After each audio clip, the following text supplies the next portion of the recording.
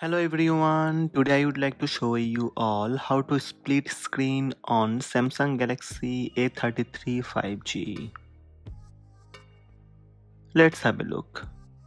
First, open any app that you would like to use in your split screen.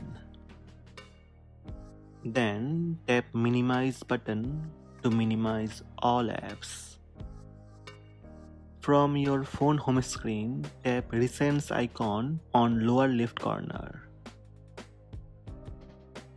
Now select the desired app icon, then select Open in Split View. Scroll to and select the desired second app from the bottom panel.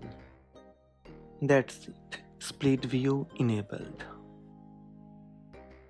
The app with blue line is the active app. Tap the three dots on the middle of the line. From here, you can switch apps. Select and drag the divider into the middle of the screen, down to the bottom or up to the top of the screen, depending on which app you want to open completely.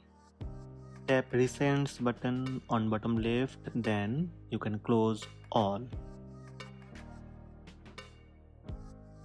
Or you can tap on active blue line on top to close app. So these are the steps to split screen on Samsung Galaxy A33 5G.